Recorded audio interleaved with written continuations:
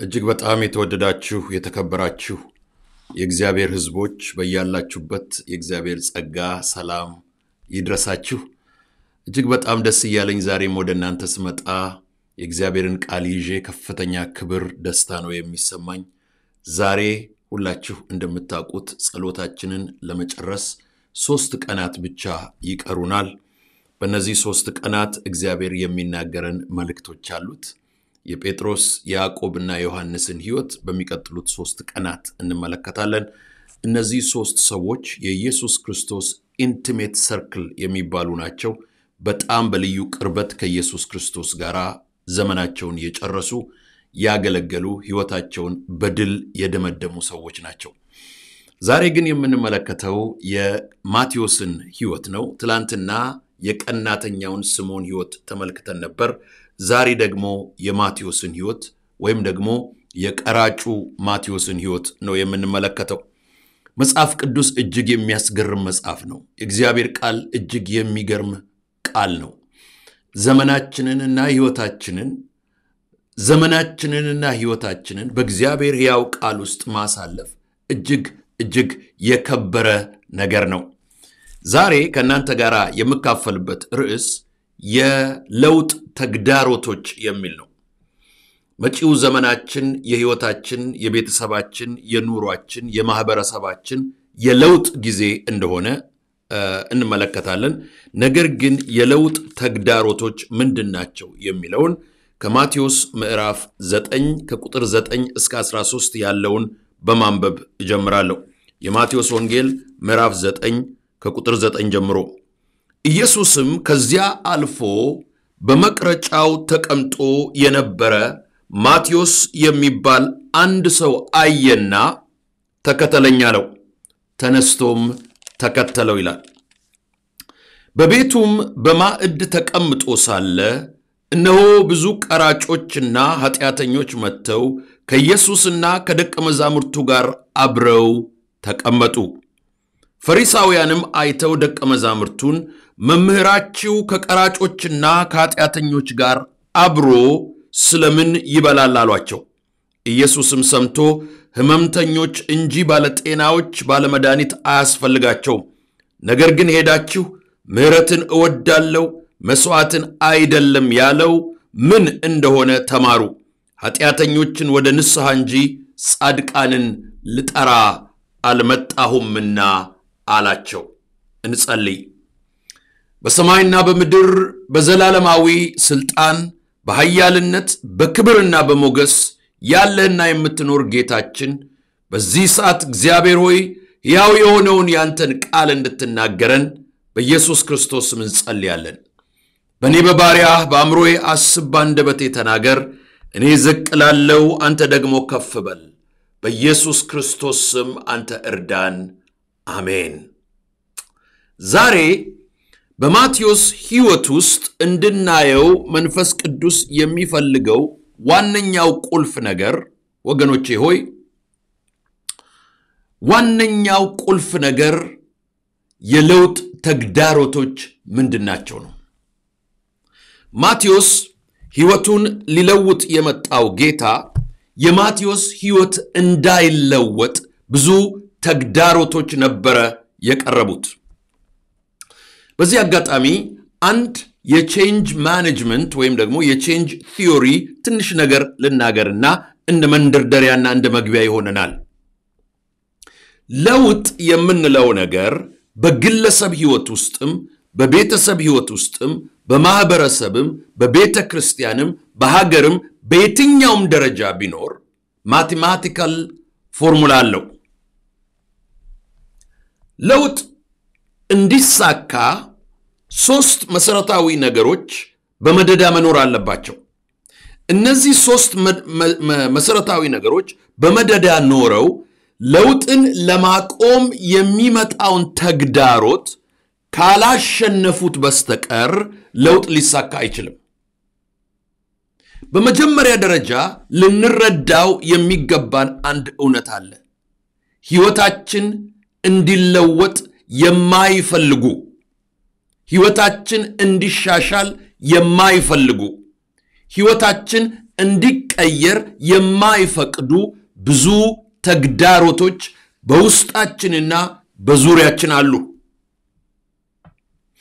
እነዚህን ተግዳሮቶች ማሸነፋችን መለወጣችንን ያረጋግጥልናል። ዛሬ ወደ አዲሱ ዓመት ልንገባ ጥቂት ቀናት ይቀሩናል። ወደዚህ የአዲሱ ዓመት ግስጋሴ ውስጥ ብዙ ሰዎች ህልም ያልማሉ፣ ራእይ ያያሉ፣ እቅድ ያቅዳሉ፣ ፕላን ያወጣሉ። ለረጅም ዘመን ለአጭር ጊዜ የህይወታቸውን መለወጥ ይፈልጋሉ፣ ይሻሉ፣ ይሰሩበታል። ነገር ግን አምና በዚህ ሰዓት ለመለወጥ የፈለግናቸው ብዙ ነገሮች አልተለወጡ። አምና በዚህ ሰዓት እቀይረዋለሁ ያልናቸው ነገሮች አልተቀየሩ። አሻሽላለሁ ያልናቸው ነገሮች አልተሻሻሉ። አንዳንዶቹ ባሉበት ነው ያሉት፣ አንዳንዶቹ ወደ ኋላ ተመልሰዋል፣ ሌሎኞቹ ተበላሽተዋል በህይወታችን። ቆም ብለን ካሰብን የዛሬ ዓመት አደርገዋለሁ ያልኩትን፣ አሳካዋለሁ ያልኩትን፣ እፈጽመዋለሁ ያልኩትን እንዳልፈጽመው ያደረገኝ ነገር ምንድነው ብለን ከጠየቅን ተግዳሮቶች በህይወታችን ዙሪያ አሉ። ተግዳሮቶች በህይወታችን ዙሪያ አሉ። እነዚህ የለውጥ ተግዳሮቶች በህይወታችን ውስጥ ምንድነው የሚያደርጉት? ከቻሉ ለመለወጥ የምንፈልገውን ነገር ድራሹን ያበላሹታል። ትንሽ ደግሞ አቅም ካነሳቸው ከመንገድ ያበላሹታል። ትንሽ አቅም ካነሳቸው ባለበት እንዲቆም ያደርጋሉ። ዛሬ ግን አንድ መልእክት አለኝ። በኢየሱስ ክርስቶስም በዚህ ዘመን እግዚአብሔር ህይወታችንን ውስጥና ውጩን፣ ላይና ታቹን፣ የሚታየውንና የማይታየውን በኢየሱስ ክርስቶስም ይቀይረዋል። በዚህ የለውጥ ግስጋሴ ፊት ለፊት የሚቆምን ማንኛውንም ሬዚስተንስ በህይወታችን እንድናሸንፍ እግዚአብሔር ይፈልጋል።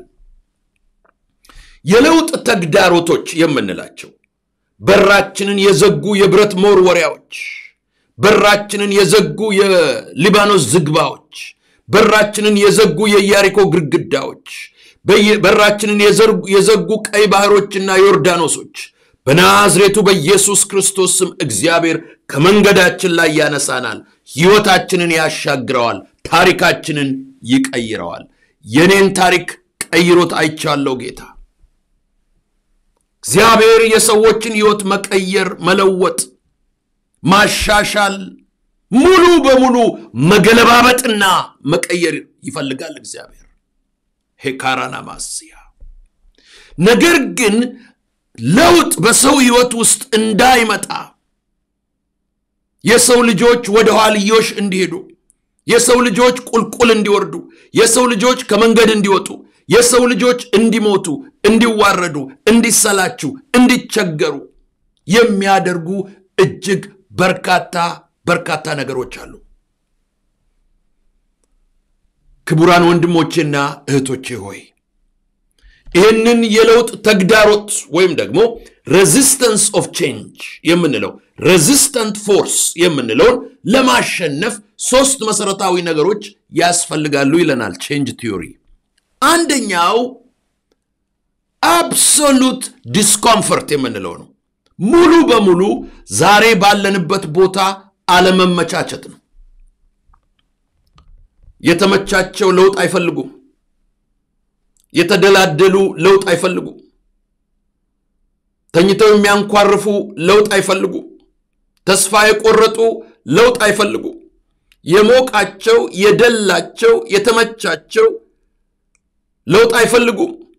ለውጥ የሚመጣው የሚቆረቁር፣ የሚጎረብጥ፣ የማይመች፣ የማያስደስት፣ የማንቀበለው፣ የማያኮራ፣ የማያረካ ነገር በዙሪያችን ሲኖር ህይወታችን ግልብጥብጡ ሲወጣ፣ ሲነካካ፣ ሲወጋጋ የማይመች ነገር በህይወታችን በውስጥም በውጭም ካለ ያ የለውጥ ኃይል ነው፣ የለውጥ መነሻ ነው። ዲስኮምፈርት ይለዋል ቼንጅ ቲዮሪ። ዲስኮምፈርት ችግር ነው። ህመም ሊሆን ይችላል፣ ዕዳ ሊሆን ይችላል፣ ስቃይ ሊሆን ይችላል፣ ችግር ሊሆን ይችላል፣ ጭቆና ሊሆን ይችላል፣ ፍትህ አልበኝነት ሊሆን ይችላል፣ የንግድ የቢዝነስ መበላሸት፣ የቤተሰብ መበተን ሊሆን ይችላል። የነገሮች አለመስተካከልና አለመሳካት በአጠቃላይ እነዚህ ዲስኮምፈርት የምንላቸው የለውጥ መነሻዎች ናቸው። የሰዎች ልጆች የለውጥ መነሻ ዲስኮምፈርት ነው።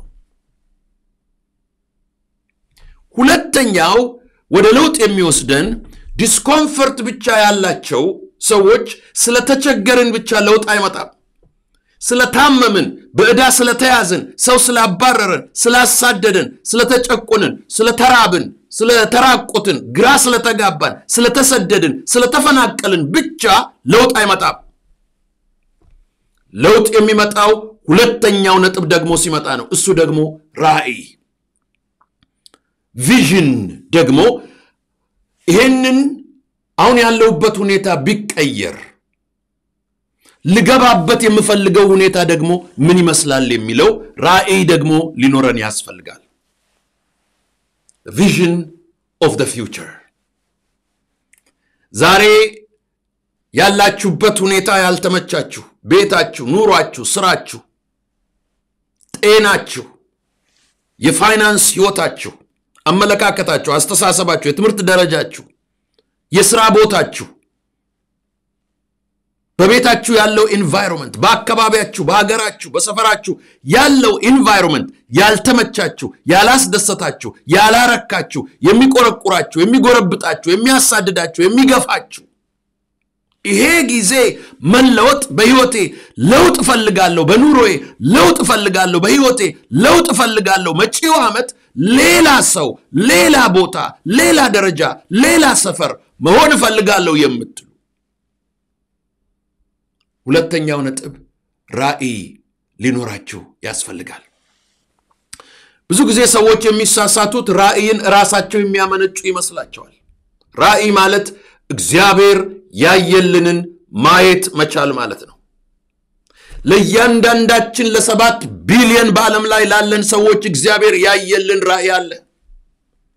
እግዚአብሔር ያዘጋጀልን ነገር አለ። እግዚአብሔር የደገሰልን ድግስ አለ። እግዚአብሔር የከፈተልን በር አለ። እግዚአብሔር ያዘጋጀልን ህይወት አለ። ገና የሚወረስ ከፍታ፣ ገና የሚወረስ ከተማ፣ ገና የሚወረስ ሀብት፣ ገና የሚወረስ የአገልግሎት መድረክ፣ ገና የሚወረስ ሀገር፣ ገና የሚወረስ ሰፈር፣ ገና የሚወረስ ክብር እግዚአብሔር ከፊት ለፊታችን አዘጋጅቶ አለ። ያለው ጥያቄ ያ ከፍታ የት ነው? ያ ከፍታ መች ነው? ያ ከፍታ እንዴት ነው? ያ ከፍታ ከየት ነው? የሚሉትን ጥያቄዎች የሚመልሰው ጸሎት ነው። የሚመልሰው እግዚአብሔር ነው። የሚገልጠው መንፈስ ቅዱስ ነው። የሚናገረው የእግዚአብሔር ቃል ነው። ባለራእይ የሚባል ሰው የለም። ባለራእይ እግዚአብሔር ነው። ራእይን የሚሰጥ እግዚአብሔር ነው። የራእዮች ሁሉ ማዕከል፣ የራእዮች ሁሉ ምንጭ፣ የራእዮች ሁሉ መሰረት፣ የራእዮች ሁሉ ብርሃን፣ የዓለም ብርሃን የሆነው የናዝሬቱ ኢየሱስ ክርስቶስ ነው። ኢየሱስ ክርስቶስ ወደ ህይወታችን ሲመጣ ያለ ብርሃን በህይወታችን ይበራል። የጨለመ ይበራለታል። የጠፋ ይገኛል። የተንከራተተ ወደ መንገድ ይመለሳል። ያልረካ ይረካል። ያላረፈ ህይወቱ ያርፋል። የናዝሬቱ ኢየሱስ የራእያችን ምንጭ ነው። የናዝሬቱ ኢየሱስ የራእያችን ምንጭ ነው። ኢየሱስ ክርስቶስ ያበራል። ክብር ለእግዚአብሔር ይሁንለት። So number 1 is discomfort. Number 2 is vision. The vision of God for our life. Number 3 አልተመቸኝም፣ ራእይ አግኝቻለሁ። ሶስተኛው የመጀመሪያውን እርምጃ መውሰድ ነው። ፈርስት ስቴፕ የምንለው ነው። ይሄ ፈርስት ስቴፕ የምንለው መራመድ ነው። አክሽን መውሰድ ነው። እግዚአብሔር ወደ አሳየን ቦታ መገስገስ ነው። እግዚአብሔር ላሳየን ራእይ ዋጋ መክፈል ነው። እግዚአብሔር ሂዱ ወዳለን ቦታ መሄድ ነው። እግዚአብሔር ተራመድ ወዳለው ቦታ መራመድ ነው። የሆነ ነገር ማድረግ ነው። እርምጃው 2000 ቢወስድ የመጀመሪያውን አንድ እርምጃ ወሰድክ ማለት 1999 ብቻ ነው የሚቀርህ። እርምጃ 2000 ነው ብለ ቤት ከተቀመጥክ ግን አሁንም 2000 ነው 1 2 ካልክ 1998 1 2 3 4 5 ከተራመድክ 1995 ቤት ካለው 5 እርምጃ የተሻለ ተራምደሃል ማለት ነው እነዚህ 3 ነገሮች ሲደመሩ discomfort plus vision plus action እነዚህ 3ቱ ተጣምረው resistance የሚባለውን አቅም ካሸነፉት ለውጥ ይመጣል D plus V plus first step greater than resistance ከሆነ change ይመጣል D plus V plus first step is less than resistance ከሆነ ለውጥ አይመጣም ወገኖቼ ሆይ በህይወታችን ለውጥ እንዲመጣ ዛሬ መንፈስ ቅዱስ ምንድነው የሚያደርገው ያስጎረብጣል ነገሮች እንዳይመቹን ያደርጋል አንዳንድ ጊዜ ምንድነው ይሄ እንላለን ይሄ መውጊያ ምንድነው ይሄ የሚጎረብጠኝ ይሄ የሚቆነጠጠኝ ይሄ ማይመቸኝ ይሄ የሚገፋፋኝ ምንድነው የምንለው አንዳንድ ጊዜ እግዚአብሔር ህይወታችንን ሊለውጥ environmentታችንን የማይመች ያደርገዋል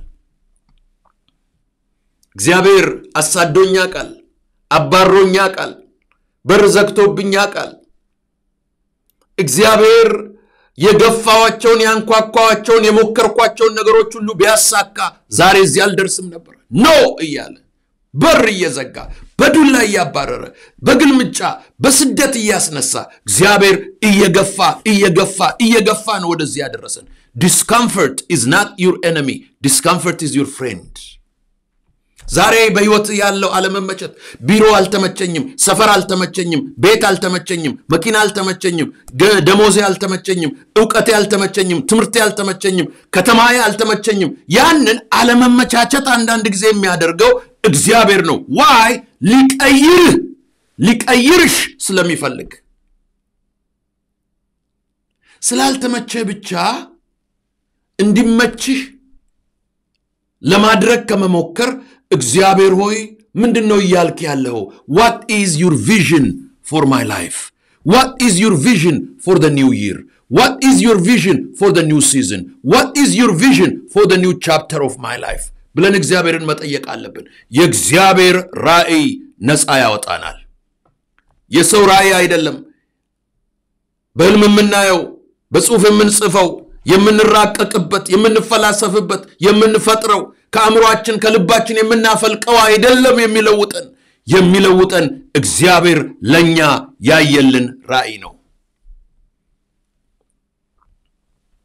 የግብጽ ጠቅላይ ሚኒስትር መሆን ዮሴፍ በውኑም በህልሙም ሊያየው አይችልም እግዚአብሔር ያየለት ራእይ ነው የእስራኤል ንጉስ መሆን በውኑም በህልሙም እረኛው ዳዊት ሊያየው አይችልም እግዚአብሔር ያየለት ራእይ ነው የኢየሱስ ክርስቶስ ሐዋርያ መሆን ማቴዎስ በውኑም በህልሙም ሊያየው የሚችለው ራእይ አይደለም እግዚአብሔር ያየለት ራእይ ነው ሐሳቤ ከሐሳባችሁ ሰማይ ከምድር እንደሚርቅ ከፍ ይላል እንደሚል እግዚአብሔር የሚያይልህ ራእይ ካንተ ራእይ ከፍ ይላል እኔ የምፈልገው የኔን ራእይ አይደለም የጎረቤቴን የአባቴን የእናቴን የቤተክርስቲያኔን የሰፈሬን ራእይ አይደለም እኔ የምፈልገው የጸባዖት አምላክ የእስራኤል አምላክ እግዚአብሔር ለኔ ያየልኝን ራእይ እርሱ እንዲሳካ ፈልጋለሁ በናዝሬቱ በኢየሱስ ክርስቶስም እግዚአብሔር በዚህ ዓመት ያየልሽ ራእይ ይሳካል እግዚአብሔር በዚህ ዓመት ያየልህ ራእይ ይገለጣል በሰው ራእይ መሄድ በቃን በፈላስፎች በምሁራን በኢኮኖሚስቶች በታዋቂና በአዋቂ በተባሉ ሰዎች መሄድ በቃን የእግዚአብሔር ራእይ ለምድራችን የእግዚአብሔር ራእይ ለሕዝባችን የእግዚአብሔር ራእይ ለትውልዱ የእግዚአብሔር ራእይ ለየቤቱ የእግዚአብሔር ራእይ ለሀገሩ የእግዚአብሔር ራእይ ለቤተክርስቲያን ወሳኝ ነው the vision of God ሐሳቤ ከሐሳባችሁ እግዚአብሔር ለአብርሃም ያየረት ራእይ አብርሃም በሰናኦር ሜዳ ሆኖ የባቢሎንን ግንብ ሲገነባ ያላየው ነገር ነው ሕዝብ አደርጋለሁ እግዚአብሔር ለይስሐቅ ያየው ራእይ እግዚአብሔር ለያዕቆብ ያየው ራእይ ለይሁዳ ያየው ራእይ ለአስቴር ያየላት ራእይ እግዚአብሔር ያየልን ራእይ ሁሉ ጊዜ ድል ነው ከፍታ ነው ክብር ነው ኃይል ነው The greatest discovery in your life is the discovery of God's vision for your life. ታላቁ ግኝት ታላቁ ዲስከቨሪ በሕይወታችን እግዚአብሔር ለኛ ያየልንን ራእይ ማየት መቻላችን ነው። እንግዲህ እንደ መንደርደሪያና እንደ መግቢያ የለውጥ መነሻ ሐሳቦችን እንደዚህ ከተናገርን እስቲ ወደ ማቴዎስ ሕይወት እንመለስና እንጨርስ። ማቴዎስ የሚገርም ሰው ነው። ማቴዎስ በእስራኤል ማህበረሰብ ውስጥ እጅግ የተጠላ የተኮነነ እድፋም ጉድፋም ኩነንያም ኃጢአተኛ ሰው ነው። በእስራኤል ታሪክ አንዳች ክብር የሌለው አንዳች ተቀባይነት የሌለው አንዳች ወዳጅና ዘመድ የሌለው ግለሰብ ነው ብንል ስተት አይሆንም። ይህ ሰው በማቴዎስ ወንጌል ምዕራፍ 9 ላይ ስንመለከተው ኢየሱስ ክርስቶስ ሕይወቱን ሊቀይር እንደወሰነ እናያለን። ማቴዎስ አያውቀውም፣ አልፈለገውም፣ አልሞከረውም፣ አልተደራደረውም። የማታቀው የማትፈልገው ያልተደራደርከው ያልተዘጋጀበትን ታላቅ የሰርፕራይዝ ለውጥ እግዚአብሔር በመጪው ዘመን አዘጋጅቷል በልለኛል። ካመንሽ ተቀበይ። የማናቀውን የማናስበውን ያልተዘጋጀንበትን ያላቀድነውን ያልጻፍነውን እግዚአብሔር አዘጋጅቶታል። ልክ የማቴዎስን ሕይወት አንድ ቀን መጥቶ ኢየሱስ ክርስቶስ ግልብጥብጡን እንዳወጣው ኢየሱስ ወደ ሕይወታችን ዘወር ሲል ፊቱን ሲያዞር እግሩን ሲያስገባ እጁን ሲያስገባ ቃሉን ሲልክ ታሪካችን in and out up and down ግልብጥብጡን አውጥቶት ነው የሚሄደው። የሰራዊት ጌታ ስሙ ለዘላለም ብሩክ ይሁን። በማቴዎስ ሕይወት ውስጥ ኢየሱስ ክርስቶስ የማቴዎስን ሕይወት ሊለውጥ ቢፈልግም ለለውጡ ተግዳሮት የሆኑ ነገሮችን አንስቼ እጨርሳለሁ። ዛሬ መልእክት አለኝ።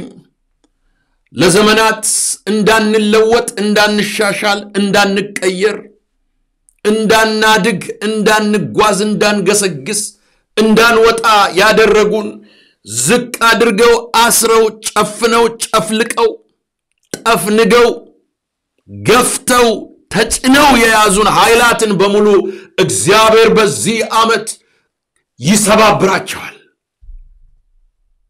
እግዚአብሔር በዚህ ዓመት ይገነዳድሳቸዋል። ነፃነት ነፃነት ይለኛል ጌታ። ወጥመድ ይሰበራል፣ እኛም እናመልጣለን። ወጥመድ ይሰበራል፣ የእግዚአብሔር ሕዝብ ያመልጣል። ወጥመድ ይሰበራል፣ የእግዚአብሔር ልጆች ያመልጣሉ። እግራችንን ያሰረውን ገመድ እግዚአብሔር ይበጥሰዋል። ሕይወታችንን በሰንሰለት የያዘውን ሕይወታችንን ይበጣጥሰዋል። በወጥመድ ውስጥ የከተተንን ወጥመዱን ይበጣጠሳል። እግዚአብሔር ነፃ ያወጣናል። ሃሌሉያ ሃሌሉያ፣ ክብር ለእግዚአብሔር ይሁን። ከለውጥ ተግዳሮቶች የመጀመሪያው በማቴዎስ ሕይወት የምናየው ኢየሱስ ከዚያ አልፎ በመቅረጫው ተቀምጦ የነበረ ማቴዎስ አንድ ሰው አየ። የመጀመሪያው የማቴዎስ ተግዳሮት በመቀመጫው ላይ ተመቻችቶ መቀመጡ ነው። ዛሬ ነፋስ ይመጣል ወደ ቤታችን፣ መቀመጫችንን ይነቀንቀዋል፣ አልጋችንን ይነቀንቀዋል፣ ቤታችንን ይነቀንቀዋል። እንደዚህ ይለናል። ምንድነው ብላችሁ ስትጠይቁት ለውጥ ይላችኋል። እግዚአብሔር ሕይወታችንን ሊለውጥ ቆርጦ ተነስቷል። ለውጥ ወደ ማቴዎስ መጣ። ማቴዎስ በዛ ጊዜ ተመቻችቶ ደልቶት ደስ ብሎት ቁጭ ብሏል። ታይትሉ ምንድነው? ቀራጭ። የት ነው ያለው? በመቀመጫው ላይ። ምን እያደረገ? እየቀረጠ። ገቢ ያለው ወይ? በሚገባ ትልቅ ገቢ ነው ያለው። ደሞዝ አይደለም ገቢው ጉቦው ማጭበርበሩ መስረቁ ማስቀረቱ ማስጨነቁ ታውቃላችሁ ይሄ የጉቦ ስራ ጉቦ የተቸገሩትን መቀማት ማስለቀስ ማሰቃየት የውሸት ቁጥር መጨመር የለሮም መንግስት ብሎ የራሱን ህዝብ ማስጨነቅ ገቢውና ገንዘቡ ኃጢያቱና ኑሮው ተስማምቶት ሞቆት ቁጭ ብሏል የተስማማን environment ከስጋችን ጋራ ዓለም ከተስማማችን ችግር አለ ማለት ነው ስደት ካለ ጥሩ ነው መገፋት ካለ ጥሩ ነው ጭንቀት አልጋ ላይ መንከባለል መነጫነጭ አለመመቸት ካለ ጥሩ ነው that means ወደ ሆነ ቦታ እየሄድን ነው ተመችቶኛል ነፍሴ ሆይ ቢ ጠጪ ሰብስቢ ስረቂ ዝረፊ ጊዜው የኔ ነው አቅሙ የኔ ነው ስልጣኑ የኔ ነው አስጨንቃለሁ አስለቅሳለሁ እበዘብዛለሁ እሰርቃለሁ እዘርፋለሁ ጉቦ በላለሁ የሚል ነበር ማቴዎስ ተመችቶት ነበር the number one enemy is the last success of your life ይላል ማይልስ መንሮ the greatest enemy of your life is your last success ይላል ትላንትናና ዛሬ ስለተሳካልኝ በቃ ህይወቴ ተሳክቶለታል ብለ የምታስብ ከሆነ ያድል ወዳጅና ረዳት ሳይሆን ጠላት ሆኖ ነው የሚቀመጠው እግዚአብሔር የሚፈልገው ሂድ ወደፊት ነው ተለወጥ ተቀየር ተሻሻል ገስግስ ንቀል ከዚህ ቦታ ሂድ ወደፊት ሂድ ወደፊት ሂድ ወደፊት የድሮ አልፏል አሮጌው ሄዷል እኔ አዲስ ነገር ዛሬ አደርጋለሁ ይላል ለውጥ ነው በዚህ ዘመን ለውጥ ነው ቤታችን ኑሯችን አስተሳሰባችን የአምልኮ ስታይላችን ከጌታ ጋር ያለን ሪሌሽንሺፕ የጸሎት ህይወታችን የአገልግሎት ህይወታችን ፋይናንሳችን ስታተሳችን ደረጃችን በሙሉ እግዚአብሔር ይቀይረዋል በናዝሬቱ በኢየሱስ ክርስቶስ ስም ተግባቡ ከመንፈስ ቅዱስ ጋር ተግባቡ ይነቀንቀዋል ጌታ ድሮ ቦርዲንግ ስኩል ስንማር የቡና ጉርጓድ እንቆፍር ነበር ለትምህርት ቤቱ 50 በ50 ተደርጎ የቡና ችግኝ ይተከል ነበር ቤስ ይባላል ቤተል ኢቫንጀሊካል ሴኮንደሪ ስኩል one of the best schools እዛ ትምህርት ቤት በመንማርበት ጊዜ ያንን ጉርጓድ ስንተክል አንዳንድ ጊዜ ጉርጓዱን ስንቆፍር እዛ ያልተተከለ ወይም የማይስማማ ዛፍ እናያለን ያ ዛፍ ተመችቶታል ስር ሰዷል ይጠጣል ፀሐይ ያገኛል ይበላል ተመችቶታል አሁን ግን ለውጥ ነው ጊዜው የቡና ስለሆነ ያንን ምንድነው የምናደርገው እንነቅለዋለን ለመንቀል እንወዘውዘዋለን እግዚአብሔር ዛሬ እየወዘወዘን ያለው በመንፈሱ ህይወታችንን እየወዘወዘን ያለው አዎ አይመችም አዎ ያስፈራል አዎ ያስጨንቃል አንዳንዴ ያስለቅሳል አንዳንዴ ያስደነግጣል አንዳንዴ ያስሸብራል አንዳንዴ ያናድዳል እግዚአብሔር ግን እየነቀለ ነው ከዛም በኋላ ብድግ ያደርገውና አሮጌውን ይወረውርና አዲሱን ቫልዩ ያለውን ፍሬው እስከ አውሮፓ እስከ ጃፓን እስከ አሜሪካ የሚሸጠውን ቡና ኢንተርናሽናል የሆነውን ፍሬ ያለውን የሚጠጣውን የሚሸተውን የሚያዝናናውን የሚያነቃቃውን አምጥቶ ይተክላል እግዚአብሔር አዲስ ነገር ያመጣል ድንበር የሌለው ህይወት አጥር የሌለበት ህይወት ችግር የሌለበት ህይወት ቫልዩ ያለው ህይወት ቢጠጣ ዋጋ ያለው ቢሸጥ ዋጋ ያለው ቢኖር ዋጋ ያለው አገር ውስጥ ዋጋ ያለው አገር ውጭ ዋጋ ያለው አረብ አገር ቢሄድ ኤዥያ ቢሄድ አውሮፓ ቢሄድ አሜሪካ ቢሄድ ህይወትን እንደዛ ይቀይራል ጌታ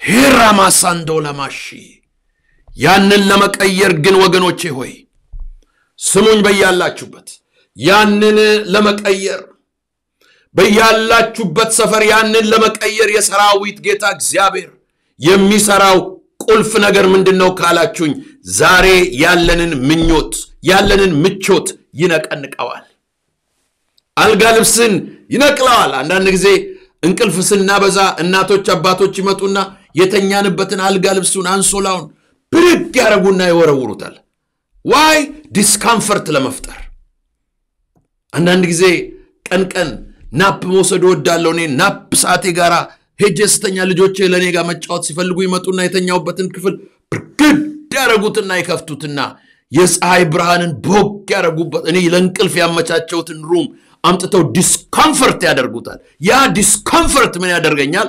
ከአልጋዬ ላይ ያዘልለኛል። የብርሃን ኃይል አይኖቼን አልፎ ሬቲናይን ሄዶ ሲመታ መንቃት ነው ይላል አእምሮ። መንቃት ነው ይላል። መንቃት በኢየሱስ ክርስቶስ ስም አሁን የመንቃት ዘመን ነው። የመለወጥ ጊዜ ነው። የድሮ ቻው ደህና ሰንብት በለው፣ የድሮውን ልምምድ፣ የድሮውን ሰፈር፣ የድሮውን ጓደኛ፣ የድሮውን አመል፣ የድሮውን አልጋ፣ የድሮውን ቤት፣ የድሮውን መንደር፣ የድሮውን ከተማ ቻው በለው። ይሄ ትንቢት ነው በናዝሬቱ በኢየሱስ ክርስቶስ ስም ለሚቀበሉ። አንድ ቀን ትመሰክራላችሁ ስንገናኝ። የመጀመሪያው የማቴዎስ የለውጡ ተግዳሮት የህይወቱ ምቾት ነው። ኢየሱስ ክርስቶስ ያንን ምቾት እንደዚህ ብሎ ተናገረው፣ ተከተለኝ አለው። ዋት? ተከተለኝ ምን ማለት ነው? ወንበሩን ቶ፣ ገንዘቡን ቶ፣ ስራውን ቶ፣ ኃላፊውን ቶ፣ የሥራ አለቃውን ቶ፣ ኤቭሪቲንግ ቶ እና ተከተለኝ። ዋይ? ቼንጅ has come። ክብር ለእግዚአብሔር ይሁን። ቼንጅ has come። ኤራማሳ ካልዳላላባሽያ ተከተለኝ። ነቅሎት ከተመቸው ወንበር፣ ከተሽከርካሪ ወንበር፣ ከተዘረጋ ጠረጴዛ፣ ከጉቦ ከሚበላበት፣ ደሞዝ ከሚበላበት፣ ክብር ካለበት ከሞቀ ህይወት ኢየሱስ ናውጣ። የተሻለ ሰፈር አለ፣ የተሻለ ኑሮ አለ፣ የተሻለ ስም አለ፣ የተሻለ ስራ አለ፣ የተሻለ ዝና አለ፣ የተሻለ ሰላም አለ፣ የተሻለ እርካታ አለ፣ የተሻለ ፈውስ አለ። ማን ነው እሱ? ኢየሱስ ኢየሱስ ኢየሱስ ኢየሱስ ኢየሱስ። ገለኒ ሲፈተው ጎፍታኩ ገለኒ ሲፈተው المواقيو ገለኒ ሲፈተው ሞት እስራኤል ኢየሱስ። ከዛም በኋላ ኢየሱስ ክርስቶስን ከተከተለው በኋላ ሁለተኛው ተግዳሮት መጣ። ሁለተኛው ተግዳሮት መንፈሳዊ ተግዳሮት ነው። ሰይጣን የህይወታችንን ለውጥ አይፈልገውም። ሰይጣን ህይወታችንን እንድንለውጥ እንድንቀይር አይፈልግም። ምንድነው የሚያደርገው? ሰይጣን የሰዎችን ህይወት ያደነዝዛል፣ ያፈዛል፣ ያደነግዛል።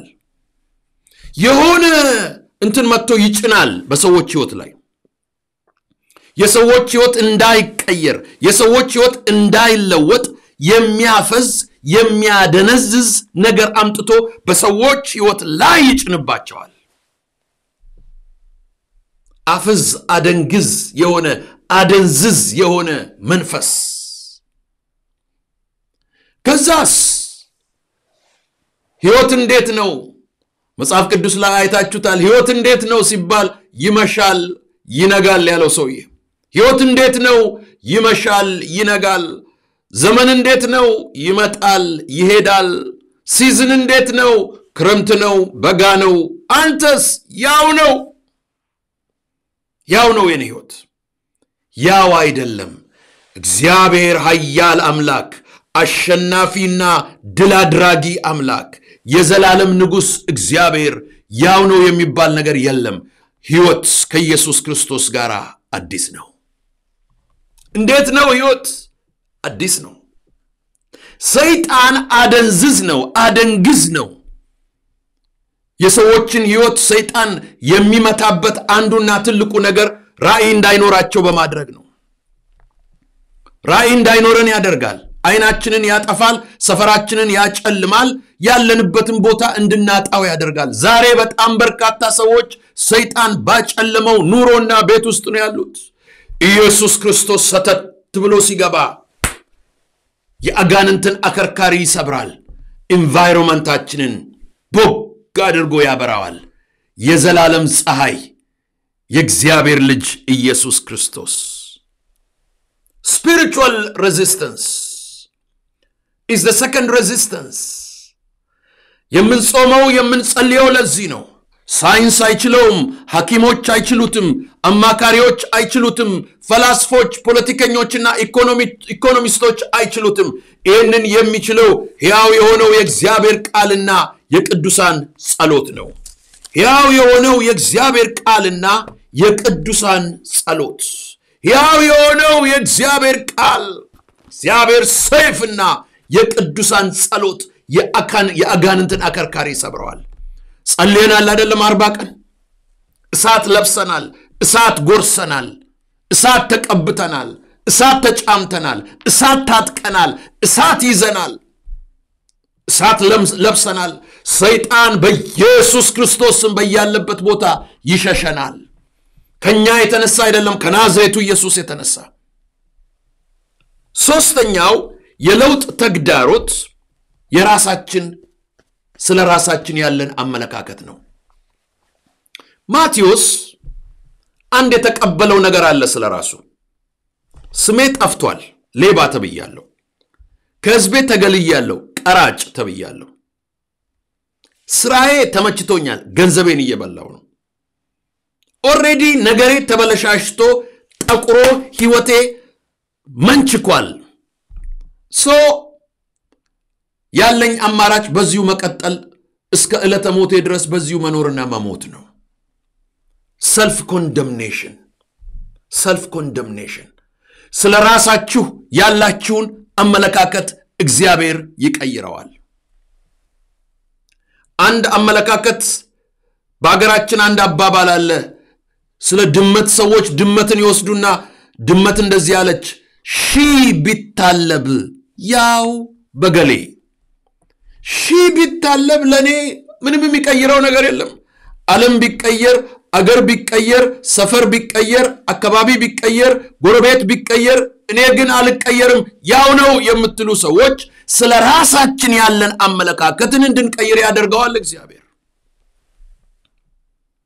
ያንን እንዲቀይር ኢየሱስ ክርስቶስ ማቴዎስን መጥራት ብቻ አይደለም ወደ ማቴዎስ ቤት ሄደ ማቴዎስ እራት ደገሰ በድግሱ ላይ ማንን የጠራው ቀራጮችንና ኃጢያተኞችን ለምን ሌሎችን መጥራት ይፈራል ለራሱ ያለው አመለካከት this is where I belong የኔ ደረጃ ይሄ ነው የኔ ማህበረሰብ ይሄ ነው የኔ ጓደኞች እነዚህ ናቸው የኔ ጎረቤቶች እነዚህ ናቸው እኔን የሚመስሉ እነዚህ ናቸው የኔ ደረጃ ይሄ ነው ስላለ እነሱን ጠራ ቀራጮችንና ኃጢያተኞችን ጠርቶ እራት ግብዣ ጋበዘ ያንን ደረጃ የሚቀይር የናዝሬቱ ኢየሱስ ወደ ግብዣው ገባ የናዝሬቱ ኢየሱስ ወደ ህይወት ሲገባ መጀመሪያ የሚያደርገው ስለ ራስህ ያለውን አመለካከት ይቀይረዋል ስለ ራስህ ያለውን አመለካከት ኢየሱስ ክርስቶስ መልስ መስጠት ጀመረ እንግዲህ ዛሬ እንደዚህ ይልሃል ባሪያ አይደለም ልጅ ነህ ኃጢያተኛ አይደለም ጻድቅ ነህ የጠፋ አይደለም የተገኘህ ነህ የሞት ልጅ አይደለም የህይወት ልጅ ነህ ከፊት ለፊት እርግማን የለም በረከት ነው ከፊት ለፊት ሞት የለም ህይወት ነው ከፊት ለፊት መዋረድ የለም ከፍታ ነው ከፊት ለፊት ኪሳራ የለም ትርፍ ነው ከፊት ለፊት ውርደት የለም ክብር ነው ይላል የሰራዊት ጌታ እግዚአብሔር ስለ ራስህ ያለን አመለካከት ቀይር እግዚአብሔር ይወዳል አንተ የተወደድክ አንቺ የተወደድሽ ኃጢአት የተደመሰሰልህ የእግዚአብሔር ልጅ በቀራንዮ መስቀል ላይ የሞተልህ ዋጋ የተከፈለ ዕዳ የተደመሰሰ የሰማይ በር የተከፈተልህ በሰማይ መኖሪያ የተዘጋጀልህ እግዚአብሔር ላንተ የወሰነ የቆረጠ ያዘጋጀልህ ሰው ነህና ስለ ራስህ ያለን አመለካከት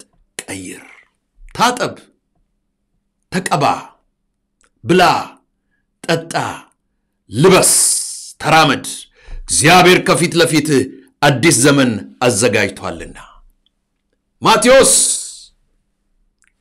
things are about to change your relationship your friendship ከቀራጩ ማቴዎስ ወደ ሐዋርያው ማቴዎስ ከኃጢያተኛው ማቴዎስ ወደ ቅዱስ ማቴዎስ እግዚአብሔር መጥቶ ሊቀይር ነው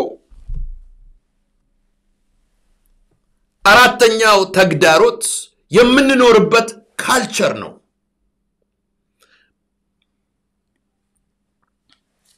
ግብዣ ማቴዎስ ቤት ተዘጋጅቷል። ቀራጮች ኃጢአተኞች ተጠርተዋል። አንድ እንግዳ ግን ገብቷል ኢየሱስ የሚባል። እንዴት ነው አሉ ፈሪሳውያን። ለደቀ መዛሙርት ጠሯቸውና እንዴት ነው የእናንተ መምህር ከቀራጮችና ከኃጢአተኞች ጋር የሚበላው? ሬዚስተንስ ነው። የማቴዎስ ሕይወት እንዳይቀየር ቅናተኞች፣ ሸረኞች፣ ክፉዎች፣ የሃይማኖት ስልጣን ያላቸው፣ የጊዜው ስልጣን ያላቸው፣ የማህበረሰቡና የባህሉ ስልጣን ያላቸው መጥተው አንተ እንዳትነቃነቅ ባለበት ቦታ እንድትቀመጥ የባህልን ካባ አቅማቸውንና ስልጣናቸውን ተጽዕኖአቸውን ተጠቅመው ጫና ሊፈጥሩ ይፈልጋሉ። የናዝሬቱ ኢየሱስ ክርስቶስ የናዝሬቱ ኢየሱስ ክርስቶስ ግን ያንን ይገነጣጥለዋል። ያንን ይገነጣጥለውና ሰብሮት ይወጣል። የምስራች ኢየሱስ ታሪካችን ውስጥ ገብቷል። የምስራች ኢየሱስ ሕይወታችን ውስጥ ገብቷል። የምስራች ኢየሱስ ማንነታችን ጓዳችን ውስጥ ገብቷል። ታሪካችንን ይገለባብጠዋል፣ ይቀይረዋል ጌታ። እንዴት ድንቅ ነው! እንዴት ድንቅ ነው ወገኖቼ ሆይ! እንዴት ድንቅ ነው! ኢየሱስ ክርስቶስ ወደ ቀራጩ ቤት ገባ። ሺህ ተቃዋሚ ቢሰበሰብ፣ ሺህ ተቃዋሚ ቢያወግዝ፣ ሺህ ተቃዋሚ ሲጽፍ ቢውል፣ ሺህ ተቃዋሚ ሲያወራ ቢውል ኢየሱስ ክርስቶስ ቤት ከገባ የሚያቆም የለም። ውጪ የዞሩ ያወራሉ፣ ያጉረመርማሉ፣ ያማሉ፣ ያምጻሉ፣ ያሳምጻሉ፣ ያስቸግራሉ፣ ግራ ይጋባሉ፣ ግራ ያጋባሉ። ኢየሱስ ቤትሽ ገብቷል። ኢየሱስ ቤትህ ገብቷል። ያንተን መውጣት፣ ያንተን መለወጥ፣ ያንተን መቀየር፣ ያንተን መፈታት፣ ያንተን መባረክ፣ ያንተን መበልጸግ፣ ያንተን ማደግ፣ ያንተን ነፃነት ከዚህ በኋላ አፍኖ የሚያቆመው ኃይል የለም። ኢየሱስ ወደ ኑሯችን ገብቷል። አጋንንት ስማ፣ ዲያብሎስ ስማ። አትችልም ዲያብሎስ። የሐዋርያው ማቴዎስ ሕይወት ተቀየረ። አዎ የቀድሞ ስሙ ቀራጩ ማቴዎስ ነው። የአሁኑ ስሙ ሐዋርያው ማቴዎስ ነው። የቀድሞ ስሙ ኃጢአተኛው ማቴዎስ ነው። የአሁኑ ስሙ ቅዱስ ማቴዎስ ነው። የቀድሞ ስሙ ዕዳ መጽሐፍ ነው። የአሁኑ ስሙ ወንጌል መጽሐፍ ነው። የቀድሞ ስሙ የሚሞት የሚበሰብስና የሚረሳ ነበረ። የአሁኑ ማቴዎስ ግን እስከ 21ኛው ክፍለ ዘመን ድረስ ዛሬ እነሆ ከአትላንታ ጆርጂያ ላይ ለዓለም ሁሉ ስለሱ ይሰበካል። ጌታ ኢየሱስ ታሪካችንን ሊቀይረው ነው። ዛሬ ወደ ሕይወታችን ዘው ብሎ ገብቷል። መጪው ዘመን ባለፈው ዘመን ቦታ አንገኝም። ራእይ አለን። እግዚአብሔር ያየልን ራእይ፣ የተዘጋጀልን ግብ አለ፣ የተዘጋጀልን መንገድ አለ፣ የተዘጋጀልን ሕይወት አለ። እንዳንለወጥ የሚፈልጉትን ኢየሱስ ይፋለማቸዋል። እንዳንለወጥ የሚያወሩትን ኢየሱስ ያወራቸዋል። እንዳንለወጥ የሚያወግዙትን ኢየሱስ መልስ ይሰጣቸዋል። እንዳንለወጥ የሚሰለፉትን ኢየሱስ ይበትናቸዋል። ምክራቸውን ይገለባብጣል። የናዝሬቱ ኢየሱስ ከኛ ጋር ሊዋጋ ወጥቷልና ክብር ለስሙ ይሁንለት። ይሄ ነው እንግዲህ በሐዋርያው ማቴዎስ ሕይወት የምንማረው። ከዚህ በኋላ ማቴዎስን በማቴዎስ በሐዋርያት ሥራ ምዕራፍ 1 ላይ ከሐዋርያት ማህበረሰብ ጋር እናየዋለን። ሐዋርያት ሥራ ምዕራፍ 2 ላይ በመንፈስ ቅዱስ ሲሞላ እናየዋለን። የለም ከዛ በኋላ ማቴዎስ የት ነው የምታገኙት? የዓለም ዳር ምን እያደረገ? ወንጌል እየሰበከ፣ ወንጌል እየጻፈ፣ እያጠመቀ፣ እየለወጠ፣ ቤተ ክርስቲያን እየተከለ፣ የሰዎችን ሕይወት እየገለባበጠ፣ ባህል እየቀየረ፣ ኃጢአተኞችን ነፃ እያወጣ፣ አጋንንትን እያወጣ፣ በሽተኛ እየፈወሰ፣ ታላቅ አገልግሎት እያገለገለ በዓለም ዳርቻ ታገኙታላችሁ። ድንበር የለም፣ አጥር የለም፣ እገዳ የለም፣ እቀባ የለም፣ መቆም የለም። ወደፊት ነው ከኢየሱስ ጋር። ኢየሱስ ሕይወታችንን ሊለውጠው መጥቷል። this is የለውጥ ጸሎት ነው ይሄ 40 ቀን 40 ሌሊት የለውጥ ጉዞ ነው ይሄ የለውጥ ትንቢት ነው ይሄ የለውጥ ቃል ነው ይሄ እግዚአብሔር በዚህ እንደለወጠን እንደተናገረን አምናለሁ። ጌታ ኢየሱስ ክርስቶስ ይባርካችሁ። በያላችሁበት ጌታ ኢየሱስ ከናንተ ጋር ይሁን። እግዚአብሔር መንፈስ በእናንተ ላይ ይፍሰስ። በዚህ ቃል እንደተጽናናችሁ በማመን ወገኖቼ ሆይ ይህንን ቃል ወደ እናንተ ሳመጣ በጣም ነው ደስ የሚለኝ። ነገ 3 ቀን ይቀረናል። እነዚህ 3 ቀናት አብረን እንጨርሳቸዋለን። በእነዚህ 3 ቀናት እግዚአብሔር ይባርከናል፣ ያንጸናል። ከዛም በኋላ በድል እንጨርሰዋለን። 40 ቀን ያለ ምንም ማቋረጥ እንድንጸልይ እንድንጾም ቃሉንም ደግሞ እንድሰብክ የረዳኝን ጌታዬን አከብረዋለሁ። ለውጦናል፣ ይለውጠናል፣ ጨለማችንን አብርቷል። ጌታ ኢየሱስ ከናንተ ጋር ይሁን። አሜን አሜን አሜን።